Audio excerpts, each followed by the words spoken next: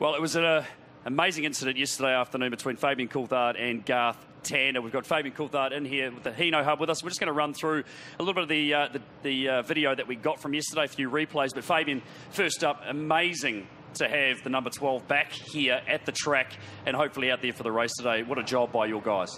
Yeah, the boys haven't had much sleep, so I'm very thankful for them. You know, they've done a lot of hard work overnight. It was a huge incident. We're just going to have a bit of a look now at the replay from that. And where it all started was down at the last turn, coming onto the straight, and GT giving a bit of a rub up.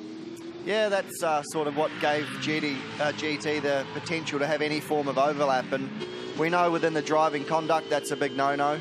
But yeah, that's how he got alongside me. You know, and then we see that little overlap. Now, I mean, it looks to me like it almost misjudgment there on his part potentially. I mean, this is the impact, the amount of damage done to your car. But obviously, there's a few other views. Now we come from the chopper shot down the straight. He was obviously moving side to side. You're not going to give him, you know, the chance to get past you necessarily. But at this point, I suppose, is the most significant sort of shot where exposes probably the room that was on the other side of the car. For sure, and you know, I have every right to run GT to the wall to give him a car width of room, which, you know, as you can see, I haven't done that. I've stayed well within my lane, and you know, the corner goes around to the right, so there's no benefit for me to go all the way to the left. But yeah, look, you know, the amount of room GT had on the left-hand side, you know, he's clearly turned into me, and you know, the rest is yet to unfold. Yeah, and then obviously after this, once we carry on rolling through it, the rest is just incredible pictures of the number 12 destroying itself against the fence. And from the front view, again, I suppose the room that was on the left-hand side is significant when the judgment was made about this. And then we go in-car as well and see this. So just talk us through what you see here.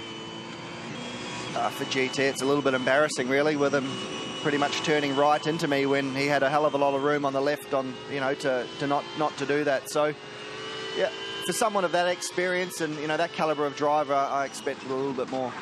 Okay, mate. Well, we're so glad to see that you're okay, as they were. HRT boys obviously clearly happy to see you climb out of that car in the wreck, and obviously didn't want to see a destroyed car like that, but an amazing job to have you back here today with that car, and good luck for this afternoon. No worries, thank you. Hopefully we can repay the boys with a reasonable result today. Good on you. We'll be starting from 18th on the grid in this afternoon's race. I have to say, Fabian's kept a pretty cool head about what transpired yesterday. That was high speed. It was so dangerous. Yeah, if that was you two, how would that have played out, do you think? Oh, I think we've already shown that. I can't believe it. I can't believe how calm he is. Like, seriously, I would have waltzed down there straight out of the car. Seriously, I don't condone violence, but I would have had a fair few words with him. So I think he's a little bit soft on that front, but that's a different matter. As far as the incident goes, I mean, there's no doubt he didn't shift. I mean, at the end of the day... I mean, the more we look at it, we've looked at, you know, all of these camera angles, you know, a couple of times now. The more you see it, the more it affirms that it was the mistake on Garth Tander's part. Is that the read on it? Well, you would have seen this, what now, 30 or 40 times probably? Even off air we've watched it plenty of times. And really the issue is that as Fabian's going around the kink, he slightly moves to the left, but Garth has got a lot of road out to the wall. And Garth, in the in-car, has actually turned slightly into the back of the car and spun it around. So again, we said yesterday, and we've said it again this morning, takes two to tango, but there's a lot more equity from Garth Tander's perspective than it was Fabian Coulthard. Okay, so we've heard from Fabian, so let's get the other side of the story now. Murph. Of Garth Tander. Garth's obviously come in to give his point of view and talk about the incident from where he stood or where he sat in his race car doing it. So we're just going to fire up the Hino Hub here, GT, and just run us through, you know, your point of view and how all this played out. Oh, look, we'd been nose to tail for about 20-odd laps, and Fabian was starting to lose the rear tyre. So his drive off onto the front straight was going away. And then so we had a bit of a rubbing coming onto the front straight. I sort of got out of the gas to let him recover.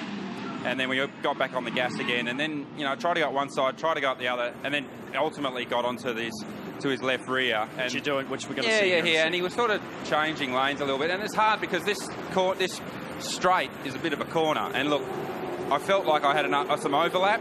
I was so focused on what Fabian was doing with the positioning of his car that I didn't realise really how much room I had on the left of my car before the concrete wall.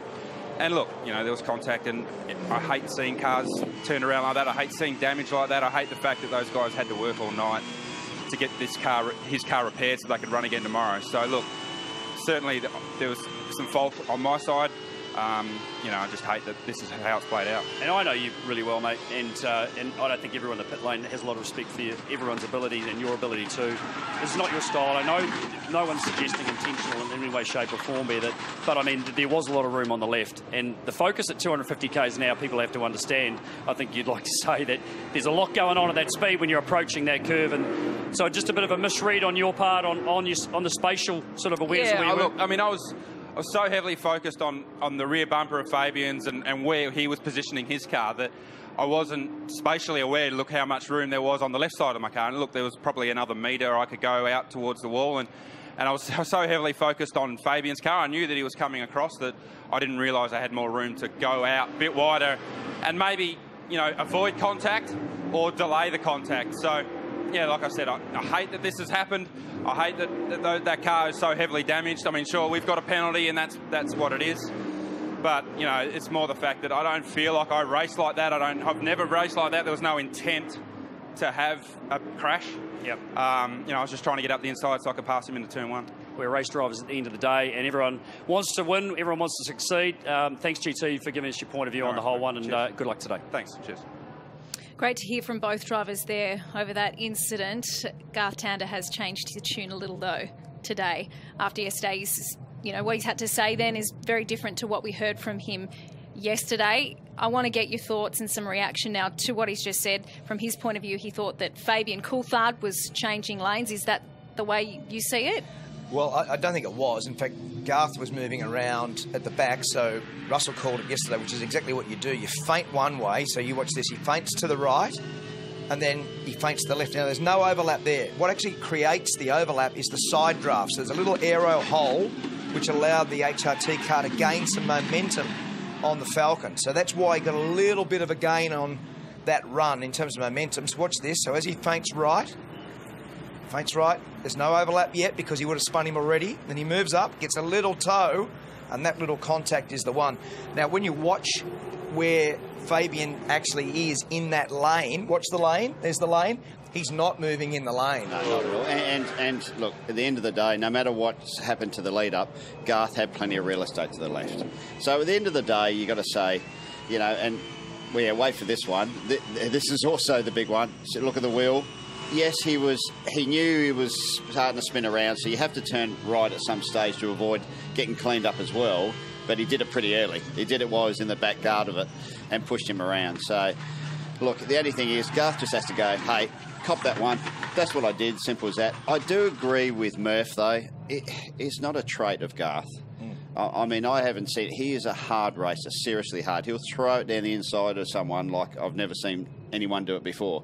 But he doesn't go out and wreck cars normally. So, yep. But this one he did. You know, simple as that. But it's not a trait that he does it all the time. So we have to be a little bit balanced. Oh, I agree. Absolutely. And I reckon we've done a really good job there to find both those guys. I think the second part is you get to hear in Garth's voice and with the words, it wasn't my intention, you know, it wasn't purposeful, you know, he misread it. And he didn't realise there was that much road on the left. So look, we are at 250 kgs, when you're blazing down there and the visibility is limited, you don't really know how much road you've got sometimes, and especially because the road goes around to the right. So it's a very tough call. It's a hard business. He's pretty much said, "I'm sorry, I didn't mean to cause a crash." But, sort of. Well, sort of. Well, he's, you know, at the end of the day, he's actually got a penalty. Yep. So we will see Garth Tander participate in the shootout. He finished third in the timesheets in that qualifying session. And then once we know where he sits in the top 10, we will know where he will start on the grid. At worst, he could start 20th, which will be right behind Fabian Coulthard. If it transpires that way. Stop it. Hold on. That's the journo in you doing this that. Is not over yet. All right. Of course, the on-track action continues here on the streets of Surfers Paradise. So let's hand it over now to Chad Nailon and Dean Canto.